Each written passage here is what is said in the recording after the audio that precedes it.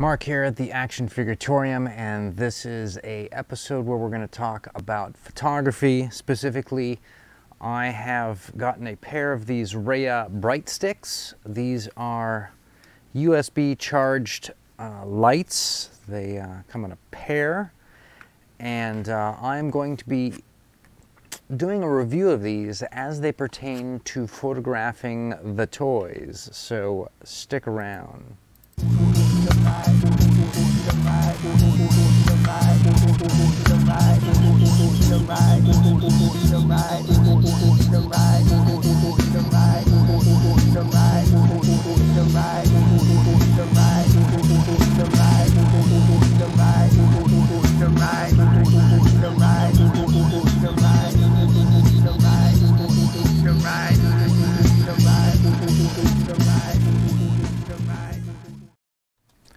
Okay, so these Raya Brite Stix, these are interesting dogs. They are pretty light overall, but also heavy enough to where they don't feel cheap. They feel well made. These are specifically designed for photography and film, which means they're going to be flicker free, at least for most of the average frames per second that person's going to be shooting in.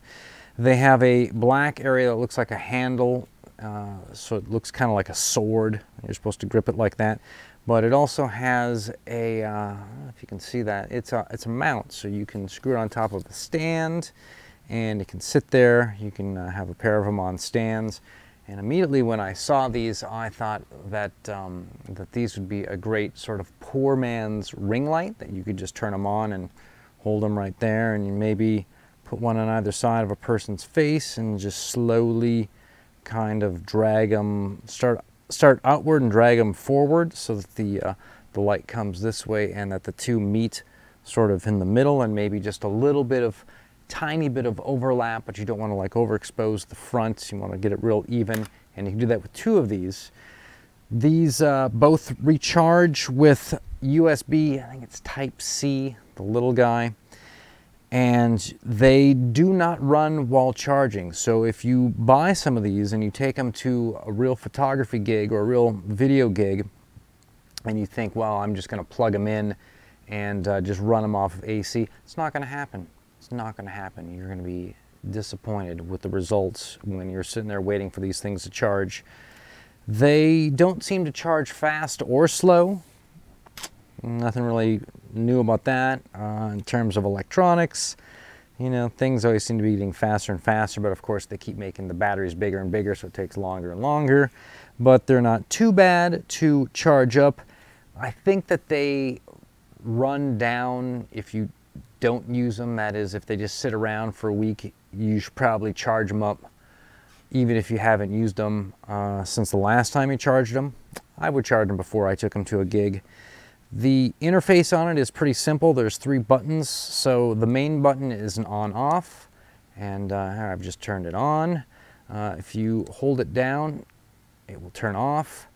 So on, and then they have an assortment of colors. Right now you can see green is on, and as we scroll through the button, all right, there are 2 colors of white. There is a daylight, which is a blue light.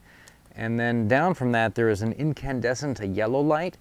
I like to use the yellow light when I'm photographing people's faces. I think it just makes people's faces look more lifelike, more real, less like a digital zombie than the blue light. And when I do those Indiana Jones shots, I really like to use the yellow light to get that kind of Raiders of the Lost Ark glow that everything had, that torchlight, limestone pyramid block color throughout the whole movie. I think that that's real sort of a cool aesthetic with like the brown clothing. I think it works really well. Also on the interface is 2 arrows. There is a dimming ability where you can dim it down or punch it up to full brightness. Also, these come with some remotes, some little tiny, super cheap plastic remotes. You end up clicking them 100 times to get the thing to go. You put the remote next to it. It's that kind of thing. They're not very good. But the lights themselves seem real solid. So what we're going to do is we're going to take them over to the bench where I'm going to do some test shots on a couple of figures. We've got an old friend, Dr. Jones, who I just mentioned earlier, and he's taking on a new student. He's taking on Lara Croft. So here we are on the stage, which is lit from behind. The cyc is lit in the back there, and there's lighting on key lighting on the front from one side. There, I just put my hand in front of the light, and then there's another light over here. And what we are going to do is we are going to go to blue initially, daylight, on our wands, and we're going to kill off these lights. All right, so there's currently no key lights on these guys. And I will be doing photos of these figures, and I will integrate the pics, photo pics, into the video for you guys. So at this point, without the key lighting, it's pretty impossible to get Indiana Jones in focus. There's just not enough light. So we're going to start off with just a simple uplight and a simple key light in front. And you can see that it really makes the face pop on the Tomb Raider. But the hat is getting in the way of Indy's face.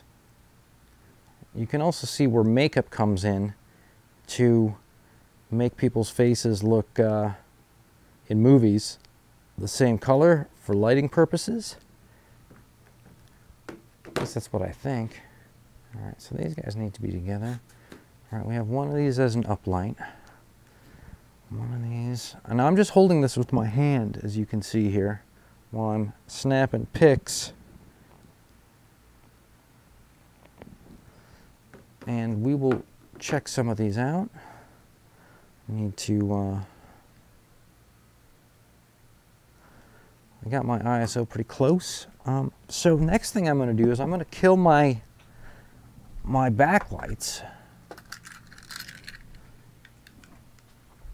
So what we're looking at now is just the sticks, and we're going to try and frame up. This is not easy to. I'm going to try and frame these guys up and light them with the stick, just holding it as best that I can, and see what kind of shots we get. Now I think it would be interesting to go to our yellow, which is just the next click over, and if it feels a little overlit on the bottom, which it does, we'll dim it down, and I don't have to necessarily put it directly under. I can just put it down, as you can see there. So you see this lighting scheme, and let me kind of push in a little bit. And so I'm just using this as like a poor man's ring light at this point.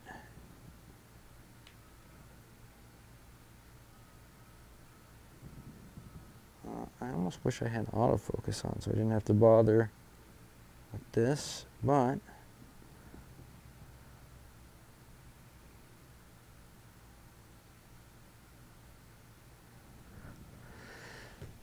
and that's just the start. You can move this in multiple, just holding on to it and working the camera. If I was to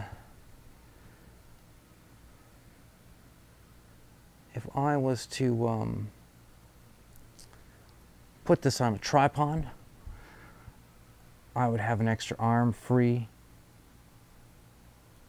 to work this. That's ISO needs to go the other way. Let's take it to 16.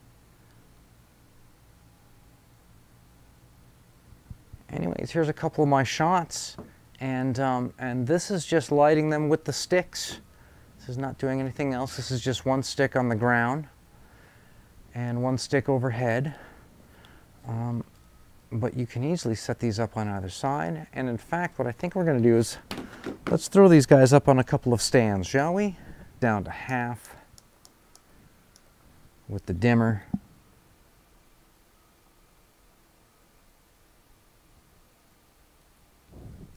We can also try throwing a different color on them.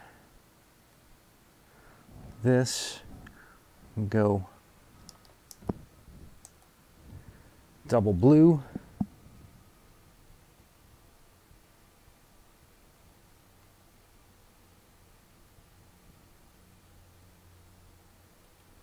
You can see how much darker the Indiana Jones figure is. This may want to go full up if we can. You may want to do something with, maybe you do one side blue, one side red, and that way you get kind of a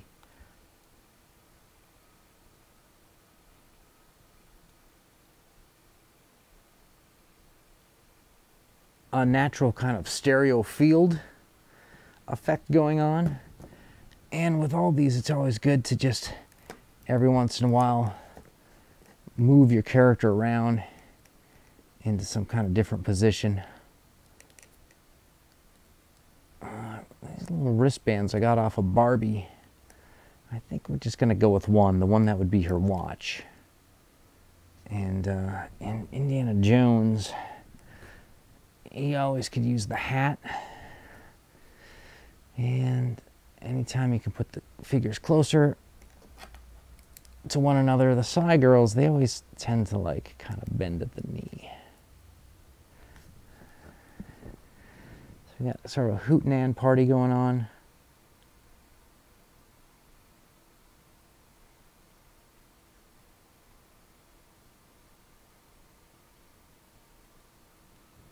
Anyways, sort of interesting figures.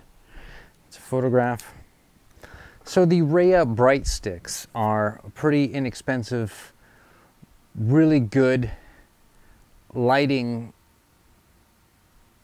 tools for this size of work. Action figures. You can put them on stands, you can lay them down, you can hold them, you can get close further away. They have dimming abilities. They're heavy enough to where they don't feel cheap. They're light enough to where they're not a burden. You shouldn't be afraid to pick one up and move it around to get the best light and lighting effects for it. We picked up a couple of these used for the studio here in Milwaukee, and I thought I would just check them out and see how well they do. There are, of course, plenty of other companies out there who are making similar type of small LED type of photo lights that will dim and switch through, but I just thought I'd let you know that I have tried these ones out myself personally, and they seem to work pretty good. They seem to work, you know, about what you'd expect, and they're real easy to use, and they seem to, you know, get the job done. Now, as far as how long they last, I know they come with these little bags. The hardly a case though. I would definitely, if I was you, I would definitely get some type of a harder case, a harder shell to put them in, especially if you're going to go out taking them to a gig. They are, of course, your lights, and so they're worth protecting, but I think they can handle it. I don't know how long the batteries last on these because I haven't spent a lot of time using them to know exactly how much juice you get out of a full charge. And it's hard to say exactly how long it takes to charge, other than to say that it does take hours rather than minutes from what I've seen. When you do plug them in, you get like a little kind of a pulse, and I think the faster the pulse, the more it's charging. So as I recall, I put it on for a couple hours before it really started to almost fill up.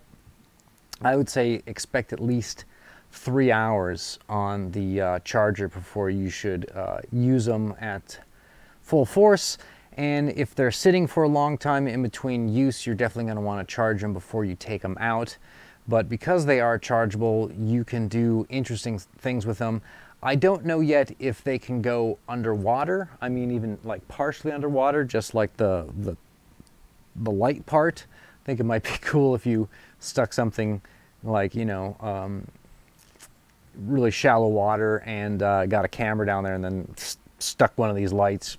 I don't know. That seems like it could be a cool use for one of these things. So maybe there'll be like an outdoor version take on this product. But until the meantime, you know, everyone needs to stay frosty, and I'll catch you guys in the next one.